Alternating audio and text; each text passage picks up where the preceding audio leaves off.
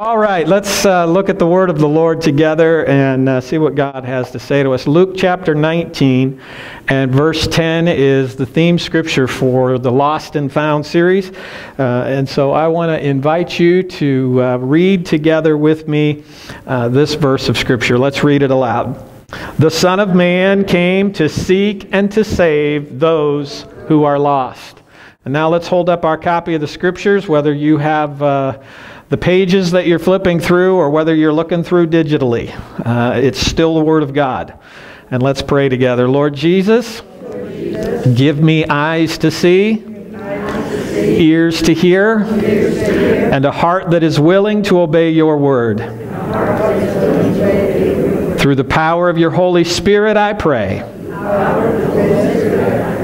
Amen. Amen. Finding peace in the midst of the storm. Watch this.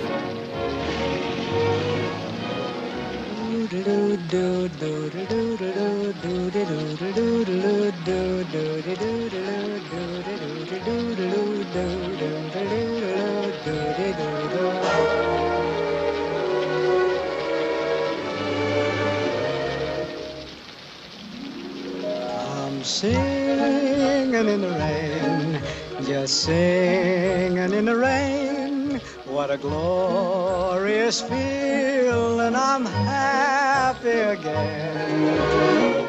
I'm laughing at clouds so dark up above.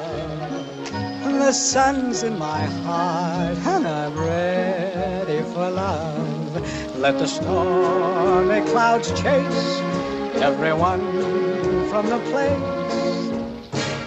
Come on with the rain, I've a smile on my face. I'll walk down the lane with a happy refrain, just singing, singing in the rain. I heard a few of you wanting to sing along, singing in the rain. You know, we all face storms in life. Sometimes those storms may be like the downpour in which we are drenched to the skin. And in storms like those, how many of you know one of these is absolutely worthless? You know? How many of you had one of these turn inside out on you? Yeah, I've had a few of those. But when the storms of life come, how will we respond to those storms? Will we be overcome by the storm? Will we be trying to keep the wind from hitting us in the face? Will the storms and gales blow and we shiver in the cold? Or will we have peace in the midst of the storm? Yes, storms will come and go, but even in the midst of life's worst storm, Jesus is still with us. He is our ever-present help in time of need. Jesus is there to give us peace, a peace that is beyond any human understanding, peace that does not make sense to you or to me, peace that does not make sense to our friends, family, neighbors who see us going through storms.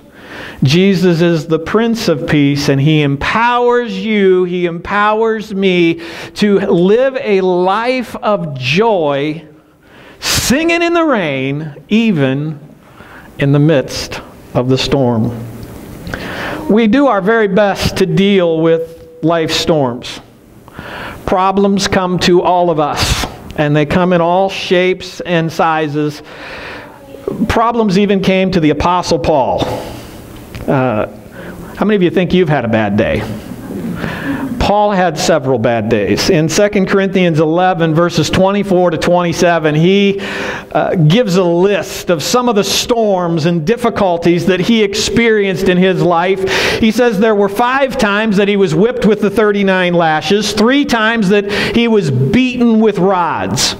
There was one occasion that he was stoned and left for dead. No, that was not that he had too much to drink and was inebriated, or however that is said.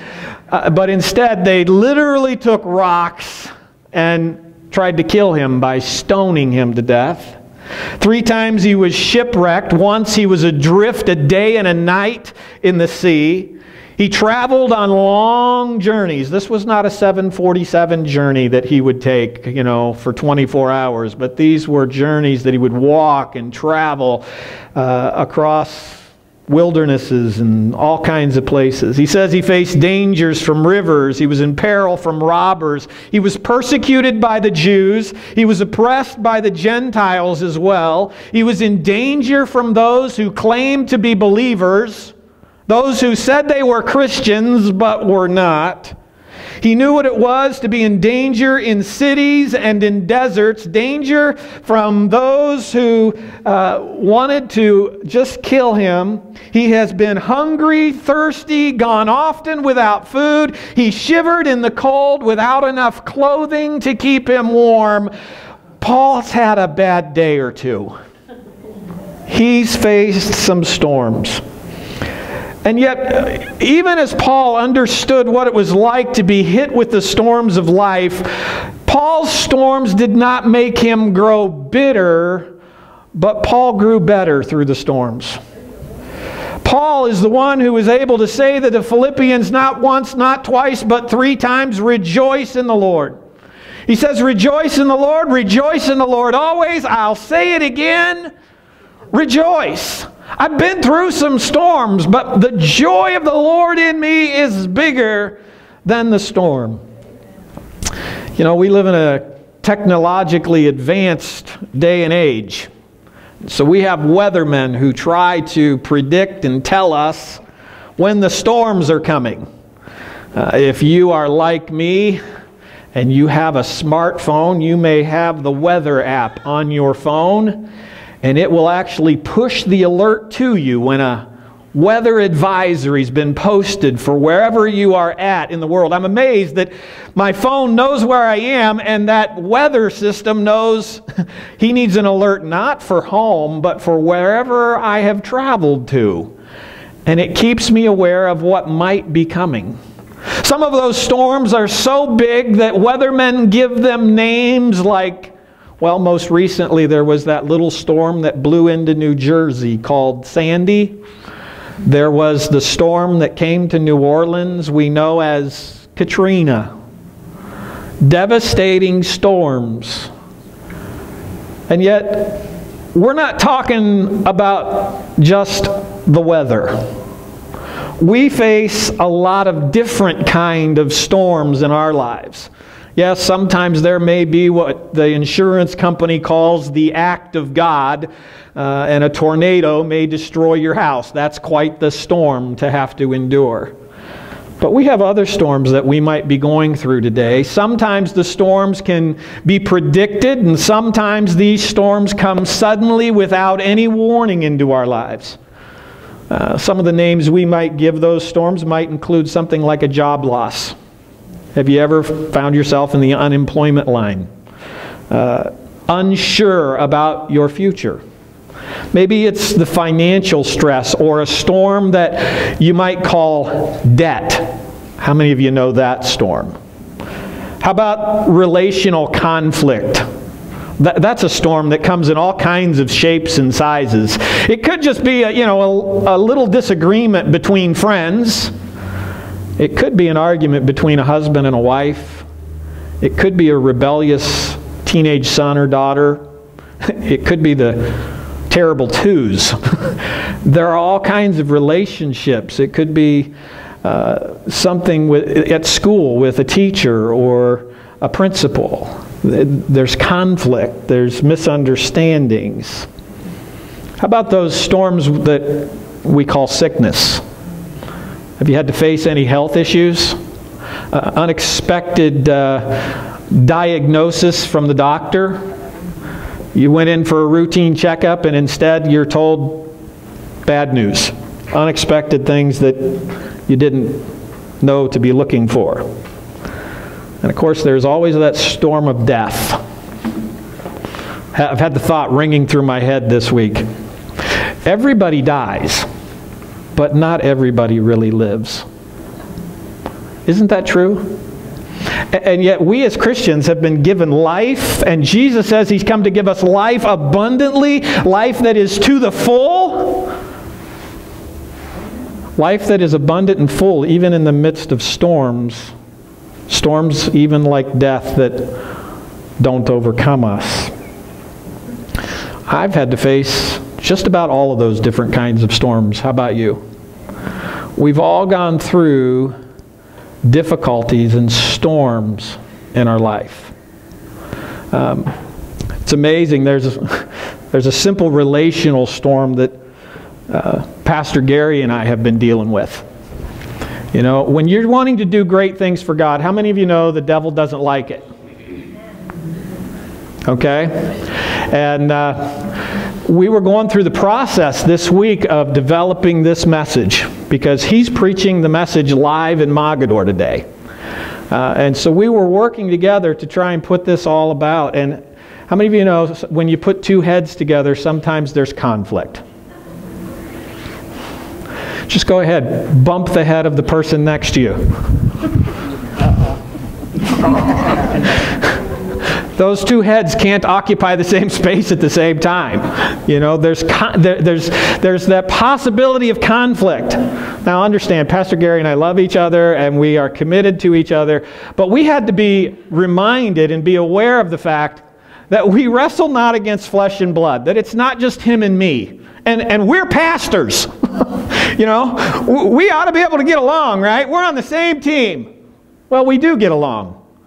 But we are both strong leaders, and we can both at times want to express our opinion, and we're learning how to work together. This is a new journey for us. What are some of the storms that you have faced? What are some of the issues that you've gone through? Maybe like me, things that you are facing today. You know, you're kind of like Pigpen in the Charlie Brown cartoon, but it's not a cloud of dirt. It's just a cloud that's always over your head and raining. It's always difficult for you. What is your storm that you're facing today? Regardless of the storm, Jesus wants you and me to have peace in the midst of the storm and learn to live our lives free from worry. I like to think that Jesus would want us to picture and imagine that He is our umbrella of peace to keep us safe in the midst of the storm. Jesus says in Matthew 6, verses 30 to 34, He says, "Don't have so little faith. Don't worry and say, what will we eat, or what will we drink, what will we wear?" The people who don't know God keep trying to get these things, and your Father in heaven knows that you need them. Seek first God's kingdom and what He wants. Then all of your other needs will be met as well. So don't worry about tomorrow. Would you repeat that verse 34 with me? So don't worry about tomorrow. To worry is human, isn't it? Doesn't worry come easy to all of us? When the lightning flashes and the thunder rolls, how many of us know what it is, whether as children or, yes, even as adults, to begin to be concerned, worried? Will the next bolt of lightning hit the tree in my front yard and it comes crashing down on my house? I'm afraid of the dark. What if the lights go out? We begin to imagine all kinds of possibilities in the storms. And when we are going through one of those storms in life, it's easy for us to begin to worry, to begin to imagine the worst. I can't tell you the number of times that Susie has been at work, and when she's at work, and I mean by work, not working at home. She works hours and hours at home, but sometimes she's traveling. And when she is on her way back from Toledo to home, and either the weather is bad or it could be a sunshiny, beautiful day, and I haven't been able to get a hold of her on the phone, and I haven't been able to, or she's running a little bit late, I confess there are times that I worry. My imagination gets the best of me, and I imagine, oh no, what if she's had a wreck? Okay, what if something's happened? Thank God it never has happened. But how many times have I had that same worry come up over the last 10 years or more that she's been doing this job traveling the state of Ohio? Aren't we all like that? Worry comes naturally. And yet I hope that we can see what Jesus is trying, one of the things he's trying to tell us is that worry is a choice. We can choose to worry in the same way that I can choose whether or not I'm going to go down the path of worry and imagine the worst, that Susie's in a ditch, the car's turned upside down, the ambulance is still on its way. The tow truck hasn't arrived. She's alone and by herself. In the same way that I'm imagining the worst, I can choose to imagine the best. I can choose to not go down that rabbit trail. I think it was D.L. Moody who said that you can't help it when a bird flies over your head, but you can keep it from building a nest in your hair. The reality is we can't control the moment-to-moment thoughts that come into our minds, but we can control whether we are going to choose to continue to follow that thought and let it grow and gain dominance in our thinking. There's another thing that maybe this might surprise you, but it's something to think about, and ask the Holy Spirit to show you whether or not Jesus would want you to think about worry this way. Could it be that we need to see that worry is a sin? What about worry? The psalmist said, "May the words of my mouth and the meditations of my heart be pleasing in your sight, O Lord, my God, my rock, my Redeemer." Lord, let the thoughts in my mind be something that's pleasing to you. Paul said in Romans 14:23, "What does not proceed from faith is sin." When I am worried about Susie, or if I'm worried about my kids, or if I'm worried about the church, or any of those kind of things, it takes faith to pray about those things, but it doesn't take faith to imagine the worst. Jesus said, "Don't worry. Don't worry about these things." And he said, we're to teach one another to obey everything he has taught us. And so if we struggle with worry, are we disobeying the very thing Jesus told us not to do? What about worry? Is it something that's sin? And yet, here again, let's be reminded, to worry is human. You see, whatever does not proceed from faith is sin. We live in the flesh.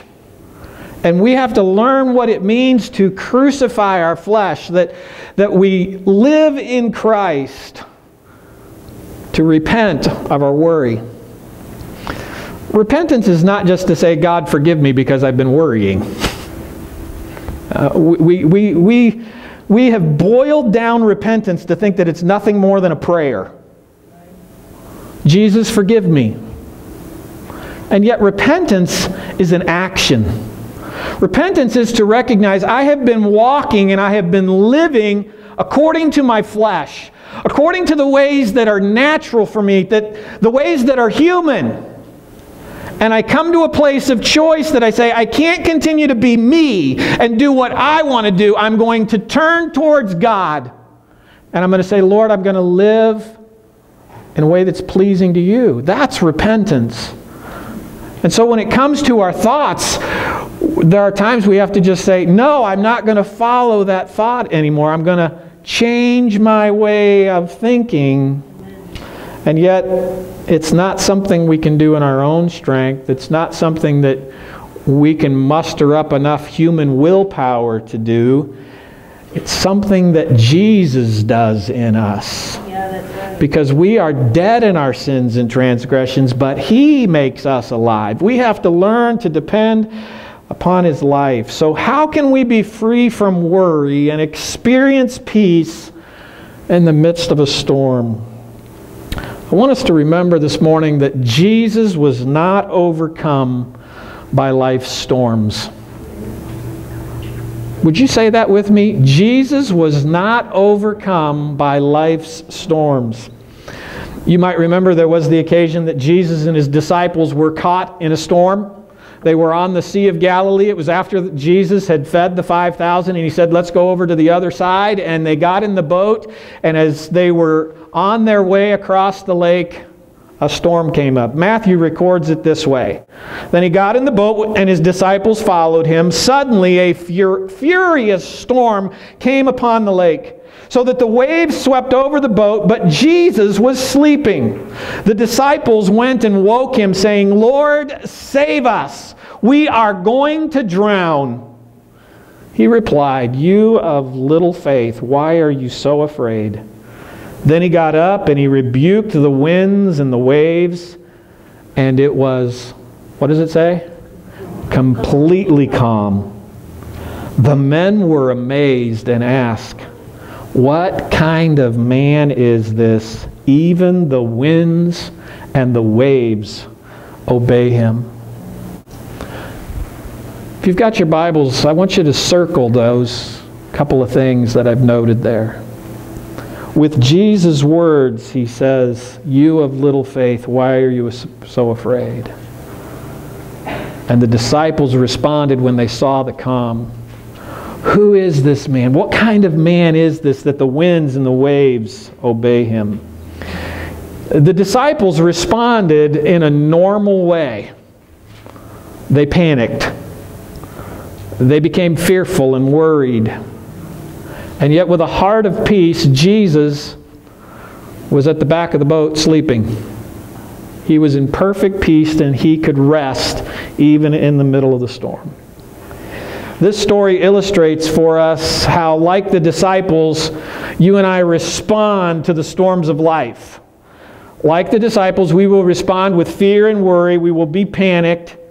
However, fear and worry is only a dysfunction of not knowing who Jesus is. And so in turn, we don't understand who we are in him. Let's look at the human response to those storms that come in our lives. The storm comes. It's life's circumstances and situations. They come along, and often these things happen, and we would call it a storm. Some of them are so big we can name them. You can go to that place in your mind right now and remember the biggest storm you've ever gone through. You can feel again the pain. The disciples were on the Sea of Galilee. The Sea of Galilee is situated between some mountains, and so it was not uncommon for it to be a beautiful day. And then suddenly and without warning, a front will come across one of those mountains, sweep down that mountainside, and hit the Sea of Galilee, and the waves begin to grow. The sky becomes dark. And that's what happened. They were caught off guard. They were surprised by this storm. And suddenly the wind is blowing in their face. The waves are filling the boat. You lose sight of the shore. You can't see where you're going. Isn't that how it often is with the storms of life? We lose our sense of direction. We're not sure of ourselves. And when those storm comes, that's when we begin to respond with the crisis response, with the panic. The disciples were bailing water as quickly as they could. They weren't even thinking about the fact, is Jesus helping us get the water out of the boat? We're going to drown. We're going to sink here quickly. Is everybody doing their part? They were responding, doing what they knew to do. How many times do you do what you know to do? I'm going to make that quick response. And sometimes we make that quick crisis response without even looking for Jesus. And as the storm continues and the waves get worse, there is the emotional upheaval. The fear and the worry set in. The disciples come to Jesus. Don't you care that we are about to drown? God, where are you? Don't you care for me? What's going on here? I thought you loved me. We've all felt that way, haven't we? The fear, the worry, the questioning. Don't you care if I die? God, where are you? And we are so easily overcome with that emotional upheaval, fear, worry, and anxiety. And what that results in is Satan uses the storm to distort and pervert our view of Jesus. That we don't understand Jesus for who he is. How many of you remember the devil is a liar? Say that with me. The devil is a liar. And he's going to tell you God doesn't care. He's going to tell you God is powerless. That you're in this alone. That you have to fend for yourself. The devil wants to use the storm so that you doubt God, that you are confused about who he is, and that you can't imagine Jesus can do anything to help you. The power of the storm is too big for Jesus. That's the lie of the devil. And with each storm, again and again, the wounds of pain and regret and sorrow from the past are opened again in our lives. We know we're powerless to change anything. We are being hit by the storm. We are being overcome. We're just hoping that this storm will come to an end. And with each storm, our wounds get bigger and deeper. The pain increases. The panic gets bigger. Where is Jesus? Where am I supposed to go? I've lost my sense of direction because all we can see is the storm. But what happened in this story? Jesus was right there. He was in the midst of the storm. So that when Jesus got up, he didn't grab a bucket and start bailing water. But he simply stood up and he spoke to the winds and the waves. And the scripture says he rebuked them. How many of us in our minds imagine Jesus just getting up and saying, "Peace, be still"? That's how I've always imagined it. Jesus stands up and says, "Winds, silence. Waves, be still." With authority and power, he speaks to them. And immediately, it's calm. And the disciples respond saying, "What kind of man is this?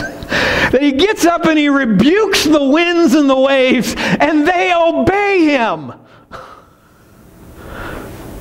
Jesus will do the same thing in the storms of your life. You see, Jesus is present with you in the midst of the storm, but I want you to understand today that Jesus does not look at the storm the same way we do. We start at the top looking at the situation, looking at the storm, and we can't see Jesus there, can we? And that's because Jesus works from the inside out. Jesus is at the place of our wound and at the place of our pain. He is there to expose the hurt again, the pain again, because while the devil will use the storm to distort your view of Jesus and lie to you about God's care for you, Jesus will use the very same storm to open up the wound so that he can bring healing to that wound. He doesn't want you to continue to live with a painful past and the hurts and the hang-ups that cause you to panic and lose your sense of direction. He wants to bring healing. He is at the innermost place where you hurt the most and where it's the hardest for us to see Jesus. That's where he is, to bring healing from the inside out. And as we feel his touch, as we feel that healing balm of the Holy Spirit over that wounded place of us, our view of Jesus is suddenly transformed. Jesus, you care for me in ways that I couldn't even imagine. Jesus, you know me better than I know myself. I remember it was the day before my dad actually died. I remember taking the walk. I remember going down the street, asking some of those very questions. God, why? I don't understand. And I came to a place where I saw, and I stood on a bridge and looked at a railroad track. And that railroad track was making a curve so that I couldn't see what was around the corner. And the Lord just spoke to my heart and said, your dad is right on track, and I know where he's going. My walk to the hospital was a little bit different on the way back, because Jesus touched me at my deepest point of need. He said, I understand that you don't know what's about to happen, that you don't know where he's going, but he's right on track. I know where he's going. I know what he needs. Trust me. And within 24 hours, he was right on track. And the whistle blew in heaven. Another saint has come home. Jesus met me right at my point of need, and my picture of Jesus changed that day, because he knew me better than I knew myself. And he could use the storm to show me how much he cares. And so in the midst of that, as I got a new view of Jesus, worry gives way to peace. Instead of fear and anxiety, instead of the emotional upheaval, that's all gone. Now I can be at rest. Instead of imagining the worst, we can begin to picture what God is doing in and through our lives. Even in the midst of the darkest storm, we get our direction back. We can see where we're going, and we know where Jesus is leading us. You see, because now instead of responding in a crisis and panic, we can begin to respond with faith. We can begin to have the wisdom of the Lord to know the right thing to do in the moment of our need, in the moment of the storm. We live by faith and not by sight. And the reality is, sometimes life's storm has not changed. Oh, I thank God. Don't you thank God for the times that Jesus reveals himself in even a greater way, and he stands up and he rebukes the storm. He rebukes the devourer in your life. It says, no more! Stop! And peace comes. The storm is gone. But you see, when we understand that Jesus is working from the inside out, even if the storm doesn't change, the healer is still there working inside me. The Prince of Peace has still come. And so we have that peace that Paul describes in Philippians, in which he says, our peace does not make sense. We have a peace that transcends human understanding. That's what Jesus gives us. You see, the reality is, when we come to have a new understanding of who Jesus is in the midst of the storm, we know that Jesus, he himself, is our peace in the storm. Jesus said in John 14:27, peace I leave with you, my peace I give to you. I do not give to you as the world gives. Do not let your hearts be troubled, and do not be afraid. Jesus says he gives us peace. He gives of himself. My peace I give to you. I'm glad to know that Jesus does not give of his peace in the same way that the world gives things to us. The world will give with strings attached. They'll give and take.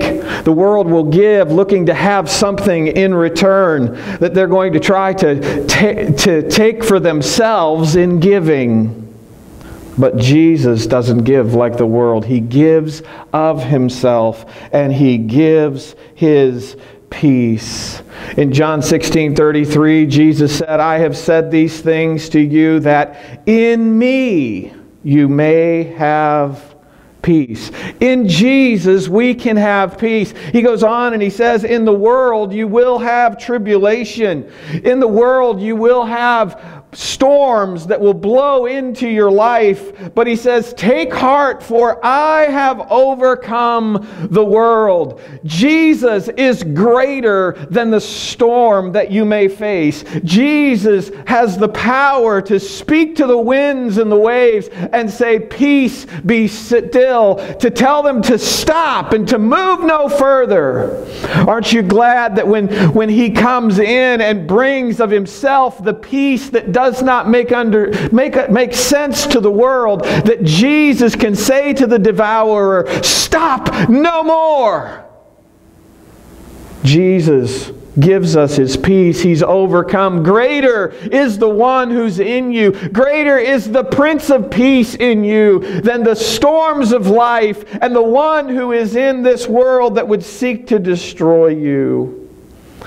That's why I like to say that Jesus is our umbrella in the midst of a storm. You see, for me, umbrellas, they're not even a necessary evil. I don't think about taking an umbrella with me. If I have an umbrella in a storm, it's completely by chance. I don't check to see if it's in the trunk of the car. Ladies, you may have a small one that will fit into your purse. But for me, I'll leave the umbrella at home. Mine will be the first to be found in a lost and found box. You see, I don't think about trying to protect myself from the storm. If I get wet, I get wet. But Jesus is there. He is always with us. And what he wants us to simply do is come to the realization that he himself will give us peace if we just look to him. And we can have peace. We can be protected from the storms of life, not of anything in ourselves, but simply because he himself is our peace. In Ephesians 2:14, Paul wrote that he himself is our peace. Colossians 3:15, let the peace of Christ rule in your hearts. 2 Thessalonians 3:16, now may the Lord of peace himself give you peace at all times and in every way. No matter what the storm may be, no matter how big, how small, may he himself, the Lord of peace, be with you. 2 Peter 1:2, may grace and peace be multiplied to you in the knowledge of God and of Jesus Christ our Lord. Let peace be multiplied. Let peace overflow in your life. How? By a knowledge of Jesus. You see, the more you know Jesus, the more the distorted view that this world and that Satan wants to fill you with his lies, the more that is overcome by an encounter with Jesus, the more you will know peace in the midst of the storm. You see, it really is true. It's a quaint little saying, but it is a reality. When there is no God, N-O God, there is no peace. But when you know God, when you K-N-O-W, know God and know Jesus, you will know peace. He himself is our peace. Do you know him today? And so what is the Holy Spirit saying to you? As we ask him to give us ears to hear and eyes to see, will we now allow him to transform our hearts? Some of us today may have lost sight of who Jesus is. You have heard the devil's lies. You've allowed him to play with your emotions. There are those difficulties. You are like the disciples who are so caught up in the crisis of the moment, bailing water, trying to do whatever it takes, that you don't see that Jesus is there in the midst of the storm. He's at the point of your greatest need, and He wants to heal your wounds, heal your painful past. Can you see Jesus today? Are you here today and you are in a storm? Oh, it may be a large storm or a big or a small storm. Big or small, doesn't matter. Are you struggling today to see Jesus, to find Him? He's waiting to work from the inside out, to heal the wounds, to give you sight to see, to give of Himself, and give you peace. May we receive today what only He can give. Freedom from worry, freedom from self, because He is our peace.